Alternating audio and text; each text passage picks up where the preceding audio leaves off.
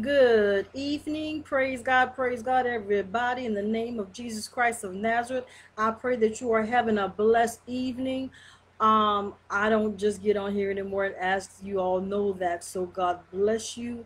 It's been a minute, a hot minute, right? Praise God, praise God. So this teaching, I want you to go ahead, press tag, press share, and just walk with me because I got to teach this. I can't preach this. I got to teach this. Okay. So basically, this is my title. My title is Territorial Demons. Demonic portals are opening everywhere. The church is not aware of this, because we so as a church we so busy bickering, competition, all this other stuff, and yet people are dying.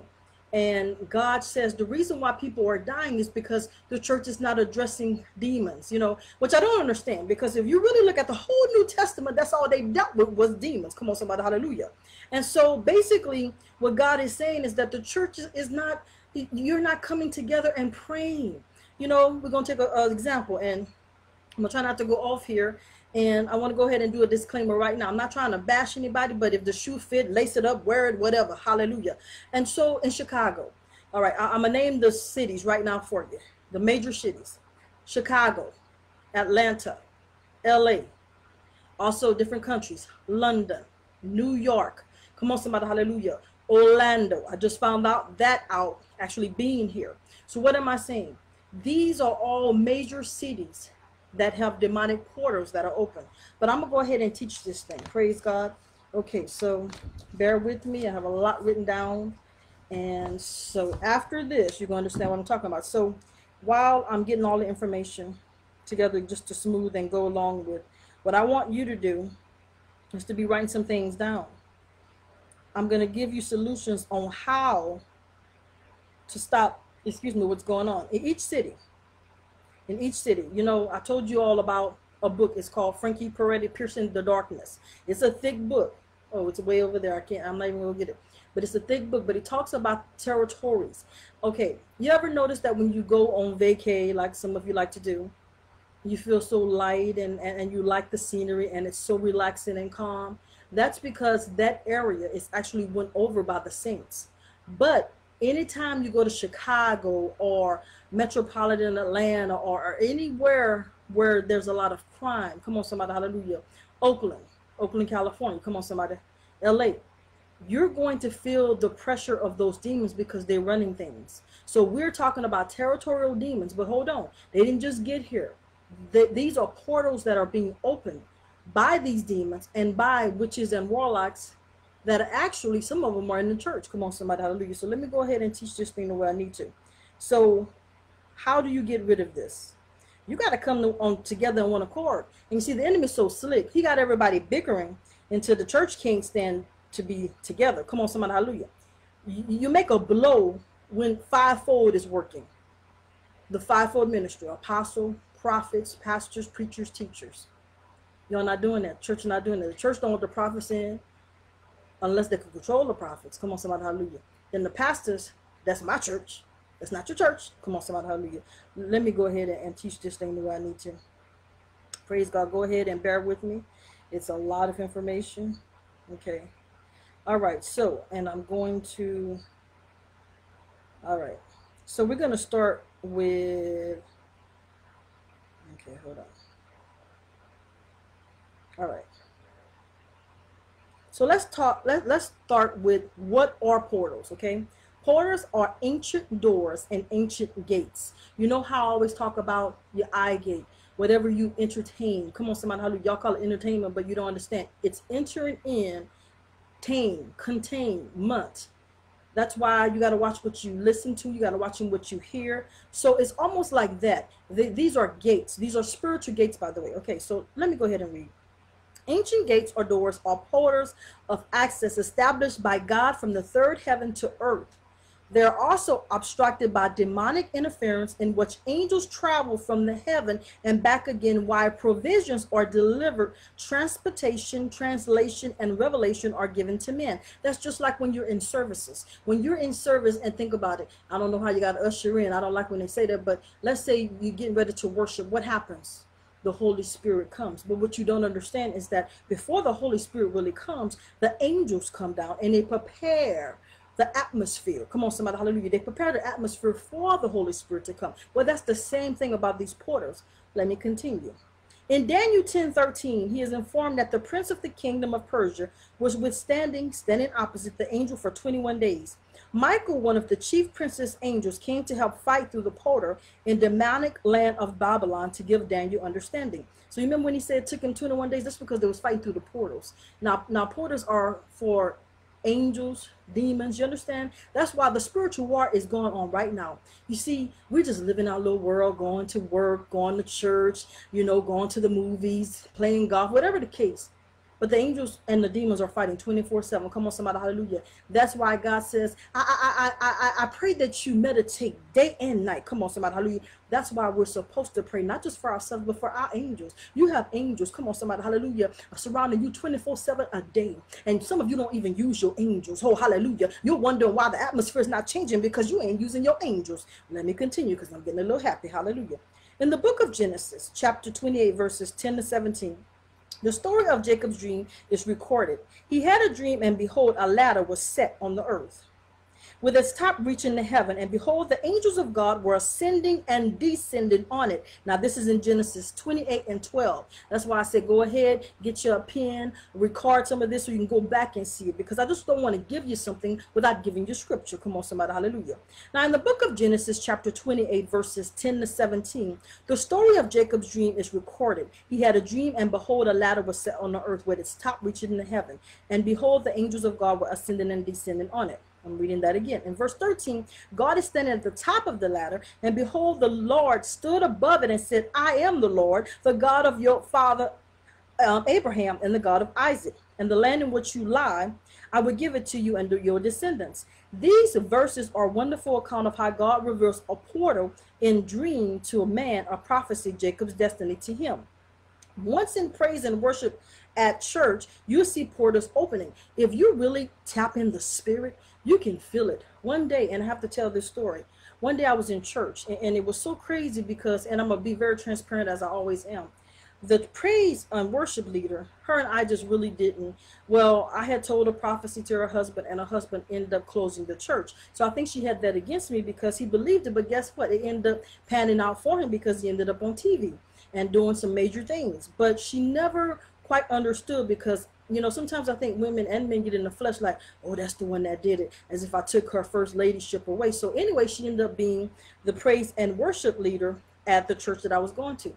And when I was fellowshipped in, she wouldn't even shake my hand. It was crazy. So I'm looking at her on the top, you know, on the stage worshiping. I'm not gonna lie to you. You know how we talk to ourselves? I was like, God, how am I supposed to believe that this woman is real when she don't even like me? Come on, somebody, hallelujah. But I'm gonna tell you what God challenged me one day. He said, Deanna, don't worry about her. Why don't you press in like never before? Let me tell y'all what happened that day. I pressed in like never before. That is the first time I ever saw this. I literally saw angels coming down, and I was so in awe until I went higher and higher and higher. And the higher I went, the more I began to worship, the more I began to cry. I mean, I didn't even know where I was at one point. Cause I knew I was at church, but you know, the presence of God will overwhelm you. The presence of God will overtake you. So long story short, do you know the end of that service? That woman actually came up to me and she said, I love the way you worship. And I was looking because like, okay, God, she don't even like me. But listen to this. While I was obedient, God was working in me through worship, and he was working in her to watch me. Y'all hear what I just said? So it's very important to be obedient. It's very important because guess what? These portals are opening. Come on, somebody, hallelujah. But you got to move. If I had been stubborn and say, nah, I'm not worshiping because of her, I'm saying something because some of you not understanding. That's why some of your blessings are being held up, because you're looking at the person. Oh, I don't like them. Oh, I've had a situation with them. Oh, come on, somebody, hallelujah. It could be me. You know how many people have a problem with me just because of who I am and what I say and what I preach and what I teach, not even understanding that I might be a blessing. Hold on, in the spirit and not in the physical. Come on, somebody, hallelujah.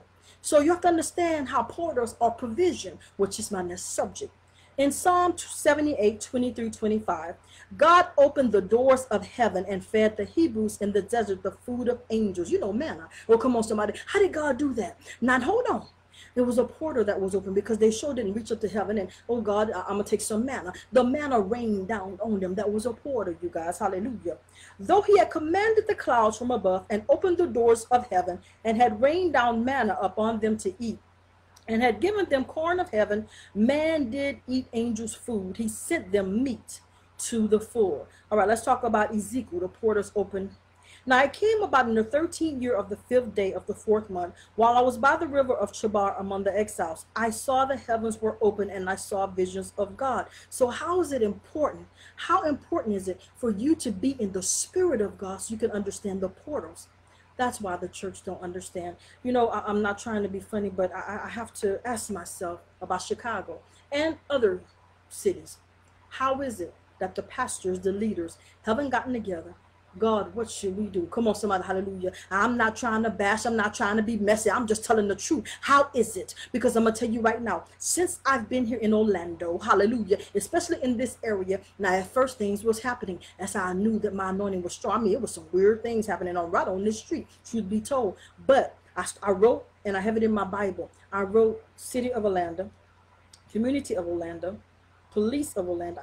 I wrote everything down, and I pray over it every day. Father God, in the name of Jesus, I pray over this community. Father God, in the name of Jesus, I pray over the whole Orlando area, Father God. I say in the name of Jesus that you say, you have to call him back to his word, that you say everywhere my foot tread, then that means that I have control and authority. Luke 10:19, come on somebody, hallelujah. If something is going on in your area and your neighborhood and your city and your state, then guess what? You're the problem. Hallelujah. And you got the answer. Oh, come on somebody, I'm just being honest with you. So let's talk about Chicago again. Pastor, preacher, teacher, apostle, where you at? I'm going to shut up. Continue this. Okay, so the hand of the Lord was on me there, and he said to me, get up, go out to the plain, and there I will speak to you. So I got up and went out to the plain, and behold, the glory of the Lord was standing there, like the glory I saw by the river Chebar, and I fell on my face. This is Ezekiel 3:22 and 23. So it's so important for you to be in the spiritual realm so you can see. You know, one day I was in Sacramento, and I saw this big old territorial demon just sitting on the church, just like he owned it. And I'm not kidding. And that area, it was definitely an area of crime, robbery, all kind of things. And I could never understand, and I have to be honest. I kept asking God the same thing that I'm asking about Chicago. I say, God, how is it that church is blessed, and yet they can't take control of this area? You got to stay pure. That's the only way you can do it. How do you stay pure? You can't do things that is not of God and think that the Spirit of God can flow through you and you can heal, deliver, lay hands, cast out demons. That's just not going to happen, church. I'm sorry. And we got too many people trying to do it. I'm sorry. That doesn't happen unless you are purified and tried. Come on, somebody, hallelujah. You cannot. You cannot cast out demons. You cannot lay hands and heal and deliver. Oh, hallelujah. He says, prayers of the righteous availeth much. Well, that's the same thing with laying on hands. You got to be right. I didn't say perfect. You got to be right. Come on, somebody. Hallelujah. Let's continue to talk about portals over geographical locations. Habakkuk, in the 2nd chapter of Habakkuk, we see the prophet faithful to watch and see what the Lord will say to him, and what the Lord says, and speak to write it down. Habakkuk is waiting at the place where he faithfully goes and pray and wait on the Lord. Often God will establish a portal over a geographical location after long prayer supplication has been made faithful by the servant of God. You have to be consistent. You can't pray one day and not pray the next. And that's what people are not doing. You're not being consistent. I'm not saying you don't love God, but you're not being consistent. So when things are not changing, that means you're not being consistent. And then a lot of people get frustrated. Well, God, I've been praying, but nothing's happening. He says, unless you have faith. Come on, somebody, hallelujah. So let me continue. He says, I will stand upon my watch and set my up on the tower, and will watch to see what he was saying to me, and what I will answer when I am reproved. And the Lord answered me and said, write the vision and make it plain upon tables, that he may read it. Come on, somebody. And that was Habakkuk 2:1 and 2. You see, portals can be established in a certain geographical location. Some are known today in the earth, such as Jerusalem. Why do you think all that's fighting over there? Those are portals. And that's not only that, that's a holy city. Many Christians who travel to Jerusalem report being flooded with revelation of things from God, supernatural experiences such as dreams, visions, transportations back and forward in time. Now, let's talk about that. I've had I don't know how many, maybe 10, 11, 12, to where, and I'm not kidding, out of body experience. Now, they call it traveling back in time. I don't want to call it that because that kind of scientific stuff. No, I saw this. My body laying on the bed and I'm up and I'm like, okay, I ain't gonna lie, it's scary. It makes you feel like, okay, am I, you're not high. Let's just be honest. You ain't drinking, you ain't doing